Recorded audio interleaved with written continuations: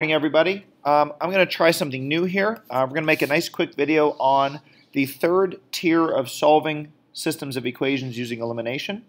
And what I want you to notice on this particular assignment is that though this problem has your x's and your y's and your equal signs and your numbers at the end or your constants all lined up, what you'll notice is that none of them, the x's or the y's, have anything that's in common as far as clearly opposite of one another. Now, we do have a positive and a negative, or a plus and a minus, so I do like that piece, but I find that the 5x and the 3x in the first column don't really have anything in common, and the 4 and the 9, though one's positive and one's negative, and I do like that piece, they don't really have anything in common either.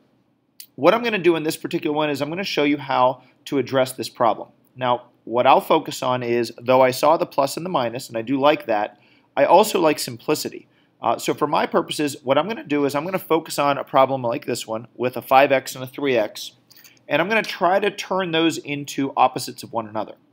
Now, the easiest way to accomplish this task that I've found is this. There's this thing called a least common multiple, which the least common multiple of 5 and 3, for example, is 15. So what I'm going to do is this. I'm going to multiply both equations so that I create a least common multiple.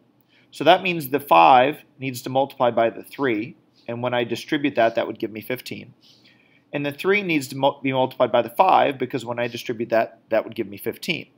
Now the only issue I have here is if I choose 3 on the top and 5 on the bottom, I will end up getting 15x and 15x, and that's fine, but they're not opposites then. They're exactly the same. So what I'll tend to do is simply make one of them negative, and then, for example, now I'm going to move over.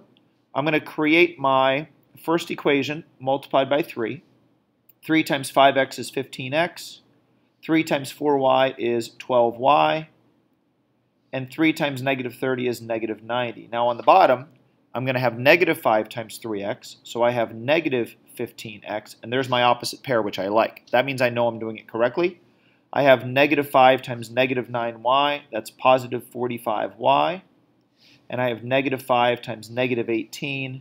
That is negative 50, 60, 70, 80, 90, negative 90, positive 90. Now, it so happens that my constant at the end happen to be opposites as well, but I'm not really concerned about that. What I'm after is an opposite pair in either the x or in the y column. Now, we know we didn't work on the y's, so this doesn't help us, but we have these opposite x's here, and that's what I'm after. So now what I'll do is I'm going to add these together.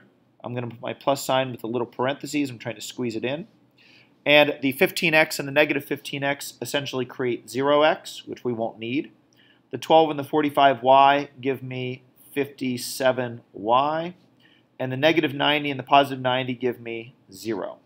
Now I'll use my eraser tool like I do in class, 0x. And because it's a plus, and if I erase it, the problem stays positive, I don't need the plus. If there were a minus sign there, I would leave it. I'm going to take those pieces away. I'm going to divide by 57, although you probably already know that 57 times 0 equals 0, so y is 0, and there's half my answer.